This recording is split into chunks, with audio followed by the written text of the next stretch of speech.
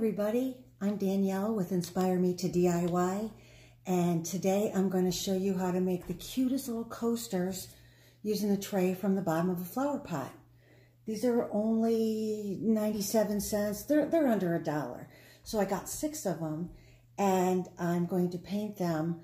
I'm kind of a purist, so I'm going to paint them white, but if you paint them any color, it would still be beautiful. What I'm going to use today is my Apple Barrel gloss paint. I tried to figure out how to flip the screen around so you guys aren't reading backwards, but I wasn't able to do it. So it's a learning curve, and I will get there. So I'm using white because, like I say, I'm a purist. You're also going to need your Mod Podge. This is from Plaid, and a couple of foam brushes, one for each. Don't mix them up like I did the one video. I don't know if you guys saw that. You're also going to need a pair of scissors and some beautiful scrapbook paper. This is what I chose. Oops, see if I can get them all in there. I like the summery Florida looking thing. This little pineapples. I got flowers. And I think this one's got palm leaves on them. So I picked 3 colors or 3 papers designs that would kind of go together and wouldn't clash. Now, if you painted your trays like a turquoise or a pink, hot pink, that would be beautiful with these. But I didn't think ahead on that. I was just going for the white. Hi, Pat. Hi, Christy. Hi, Betty. How you guys doing? I don't have my glasses on, so I'm going to try to, I'm in that stage in my life where I don't need glasses far away, but up close, so I'm getting there. I'm doing coasters today. I don't know if you saw from the beginning.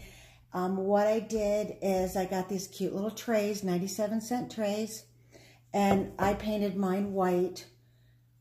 See, I have most of them painted. This one, these kind of need a second coat. So I'm going to paint this one first with my white paint. You're also going to need a tape measure to measure the inside circle so you know how big to cut your paper. I cut my first circle out of cardstock and then put it on the back of my paper, traced around and cut those. I was hoping to be really... to wow all you guys with my compass skills, to draw a circle, but I don't have a compass, so I couldn't wow you. So maybe next time. So let me paint this. Hey, Sherry, Bridget. Hey, Bridget, how's it going? Alrighty, so I'm going to paint the outside, and you cannot paint these without getting it everywhere. So... you're going to see that I'm going to get it everywhere. I use newspaper for my table, but I think in this case, if you would use a plastic table cover, it probably would work better because you won't get the newsprint all over your tray as the paint dries. So, paint all around. Tell Mom I said hi right back. I love it. All right. So what else did I forget? Tape measure, table cover, scissors. Oh, coffee. Most important, you need coffee. If you're like me, coffee is like the most important thing in most of my projects. So all right, so I've got this painted all the way around. All right, and I'm going to just set it here on my newspaper, kind of do around the edges after I set it down. And it will take 2 to 3 coats to cover it nice. I'm using, this is an outdoor gloss because I'm going to use my coasters outside on my lanai. They're cute in the house, outside of the house. I don't think it really matters, but since I'll be putting wet glasses on this, or my glasses will be sweating. You know how your drink sweats in the summer? It's best to do, I don't know, like a waterproof or water resistant. Now when I'm all finished with these, I'm going to coat them, not in the house because it's a real toxic spray, but I'm going to coat them with, it's a Rust-Oleum product. I don't know if you can see that. I'm using the matte. I think they also have a gloss, but 2 coats of this and you're golden after you get everything done. Okay, so let's paint a few more of these. Let's see, that one's already wet. I painted some up ahead so you could see how they were going to look. But since I have all this time, let's just paint some. Now, I have a real exciting thing. I'm going to be giving away a picture frame that I made with those paper napkins. I don't know if you saw the video a couple weeks ago. Let me see if I can get it. Ugh. I'm going to give away this picture frame. It's made out of a wooden picture frame that I got at Hobby Lobby, and then the napkins, let's see if here they are. Napkins I got on Amazon, and I did a whole tutorial on how to do flower pots with these, and I did the same thing with this picture frame. So to win this picture frame, what you need to do is you need to tag a friend in the comments and also give me a comment as to where you would put this in your house. I'm really interested to see or to hear where you would want to display this. Now also, if you don't want this in your home and you want to give it away as an Easter present, hey, tell me about that too. Just don't tell me who you're going to give it to in case they're on here. So you don't want to give the secret away.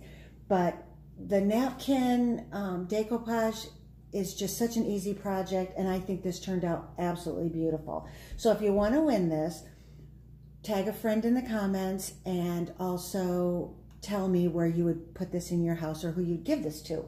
I've also done similar projects on little paper mache eggs.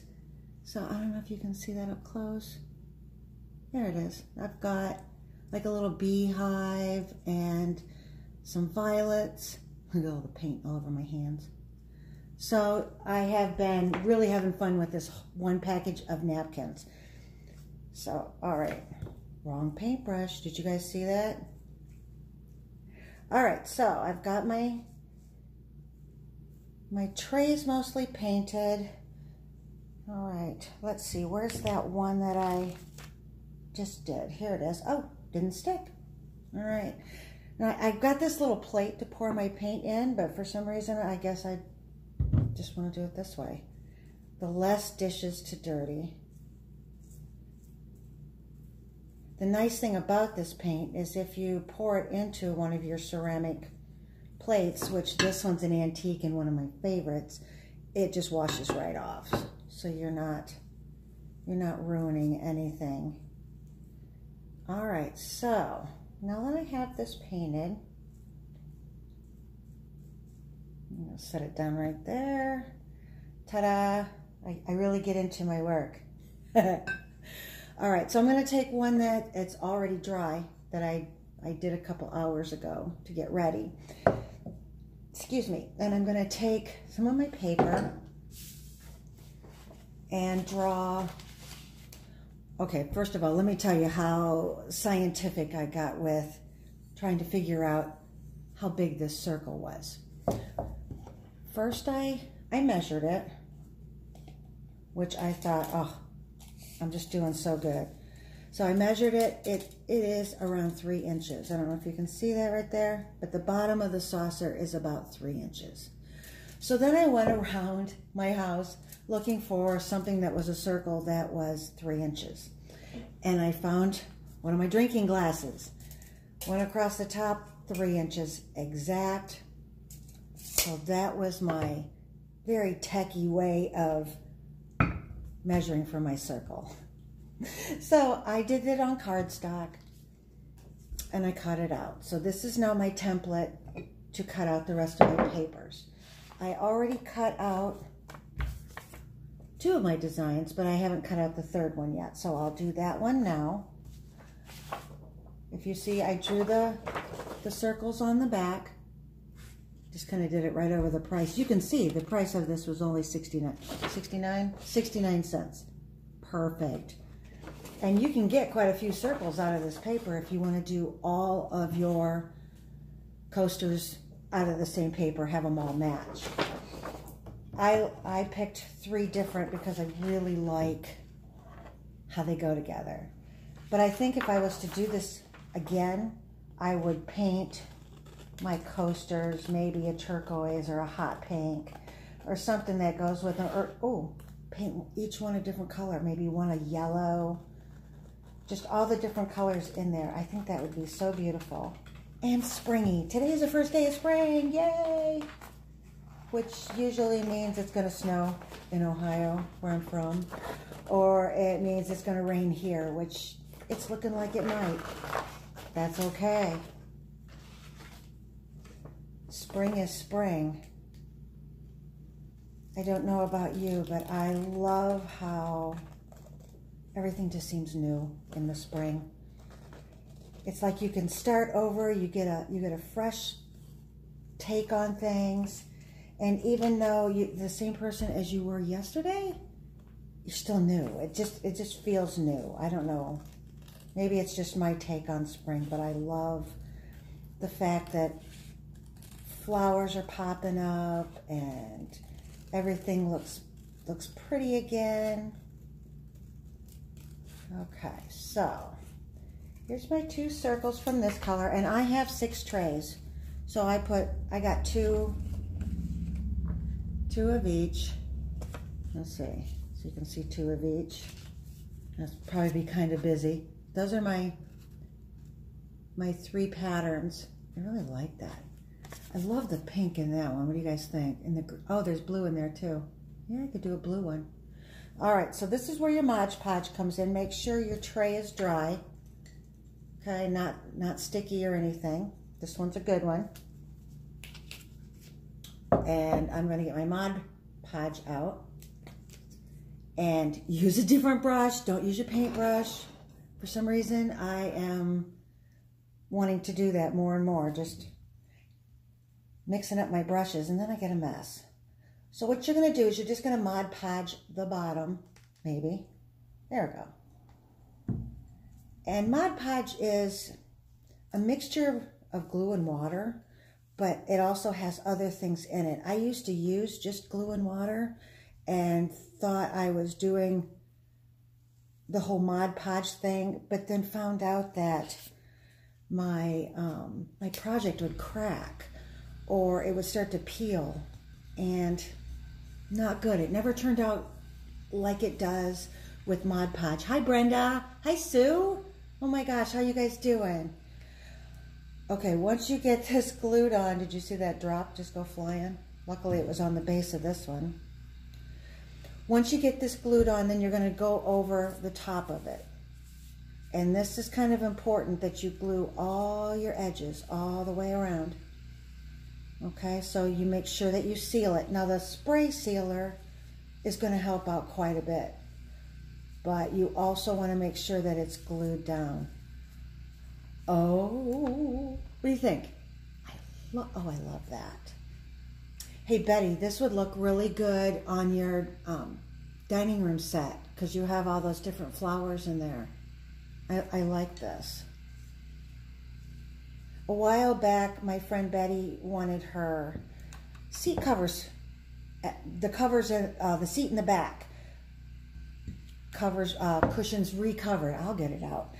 And she had this really cute fabric, and it's definitely a Florida thing. It's the little rattan set, and the chairs are on wheels, and it's really cute.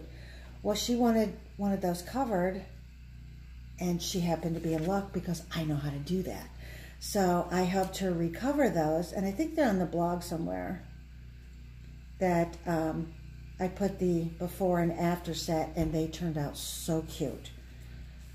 So if you want to see how that worked, go to inspiremediy.com. Inspire me to the number 2 DIY.com, and on the blog you'll be able to see the before and after of that project. Okay, what do you think of that one? I love it. All right, and I'm going to do my third one. This one's dry. In my other print, let's see. Now this little bottle of Mod Podge I got at the Dollar Tree for $1. And I have done every project so far with this one little bottle. You think that it wasn't a good deal to buy that for $1, but it has gone a long way. Hi, MJ, how's it going? All right, so I pour a little bit more on top, and of course I'm not going to do the sealer, the spray sealer in the house, because that would not be a good thing. Okay, let's see if I got this. Put this off to the side. Oop. No, it's got a little. There we go. What do you think? See if I got all three of them. Oh, are those cute? Those will be really good. I'm going to have them outside on my lanai. I have a fire pit out there, so you'll be able to sit with your drinks in the cutest little 97-cent tray with 69-cent paper. How good is that? Bring them on camera. Let's see. Whoa, there's that one. What do you think? And then this one's more Florida looking with the palm. And then let's see. And then I have matching colors, but different pattern with my flowers. I really think next time I'm going to do them in turquoise, because I think that would be so cute. Okay, so let's talk about the giveaway. This is my very first giveaway, and I'm super excited about it. It's this cute little picture frame. It came from Hobby Lobby. It's just a little wooden frame. You get the family with it. What do you think? Yay. And I covered them in little napkins that I bought. Let's see, do I have this right side up? This right.